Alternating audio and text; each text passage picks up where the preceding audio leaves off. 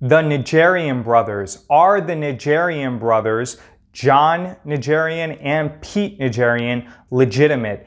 David Jaffe with beststockstrategy.com. You can visit beststockstrategy.com, enter in your email address and receive over $400 of valuable free options trading materials. In this video, I'm going to provide you with my opinion on whether the Najarian brothers are legitimate. There's also going to be additional information that I'm going to include from reviews and other things that I want you to take into account. In my opinion, the Najarian brothers are not legitimate, but at the same time, I definitely do not believe that they are scam artists or frauds. They built up a business, I believe it was TradeMONSTER, which they then sold to a larger brokerage, so they are successful businessmen. However, at the same time, I definitely do not believe that the advice that they provide to people is going to help those people and those followers make money. In fact, I actually believe that the advice that they provide would actually cause people to lose money. They encourage people to buy options, which is a horrible strategy because it essentially encourages people to buy lottery tickets and the probability of profit is substantially negative. Additionally, they encourage people to utilize technical analysis. So for these two reasons, I definitely believe that the Najarian brothers are not providing sound advice, and I also believe that virtually everyone who follows the advice of the Najarian brothers are going to lose money. I have been contacted by a few people via email, and they provided me with some anecdotal stories of them going to conferences and then being hard sold into programs from the Najarian brothers that cost anywhere from $10,000 to $20,000.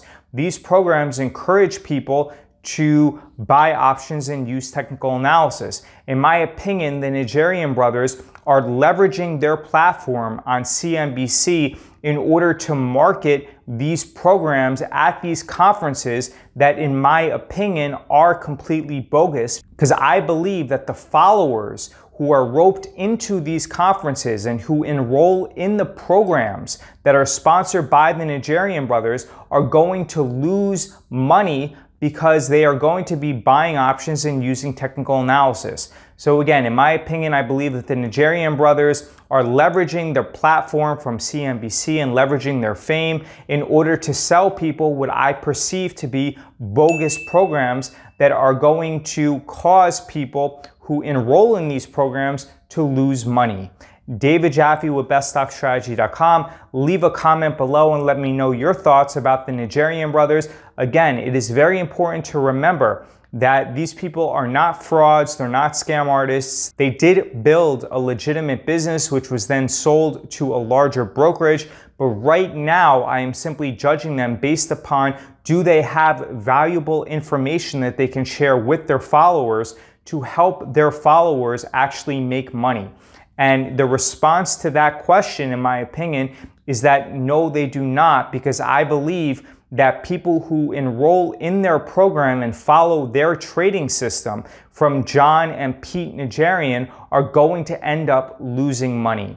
David Jaffe with beststockstrategy.com. Leave a comment below. I respond to everyone's comments and let me know your thoughts on Jon and Pete Najarian and whether you believe that they are legitimate or whether you believe that they are simply trying to sell a bogus product.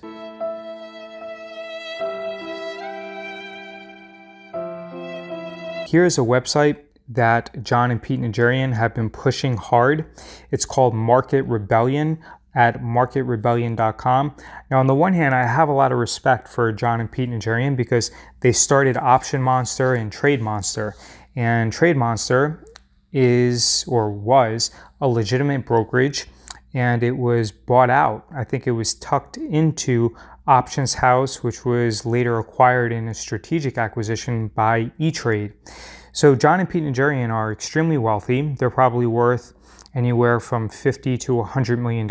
And I view them in a similar light to how I look at Tom Sosnoff, in that they're entrepreneurs and they build businesses. Now, while Tom Sosnoff went on to found Tasty Trade and Tasty Works, and he's a big proponent of selling options. It seems like Jon and Pete Najarian are encouraging their followers to buy options.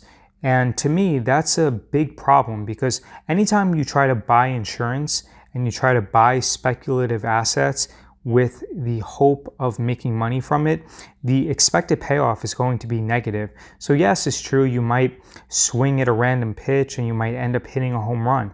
But the longer you play and the longer you actually buy options, the higher the probability is that you're going to lose money, because the expected outcome every single time you buy options is always going to be negative. And I know that many people are going to disagree with me, but I definitely do not believe that any technical analysis or anything of that nature is going to substantially increase your odds to the point where buying options is going to be profitable. And this is my main problem with Jon and Pete Najarian, in that they encourage their followers to buy lottery tickets and to try to hit a home run, which in my opinion is going to cause virtually all of their followers to lose money. And I'm kind of surprised that Jon and Pete Najarian, who are potentially worth $25 to $50 to $100 million, are going to lead their followers to potentially lose money, because that's the expected outcome when you buy options. You are going to lose money. Now, a big red flag is that they're also heavily involved in cryptocurrency. You can see right here, they have crypto news, education, videos, etc. So in any case, market rebellion, I do definitely have a lot of respect for Jon and Pete Najarian.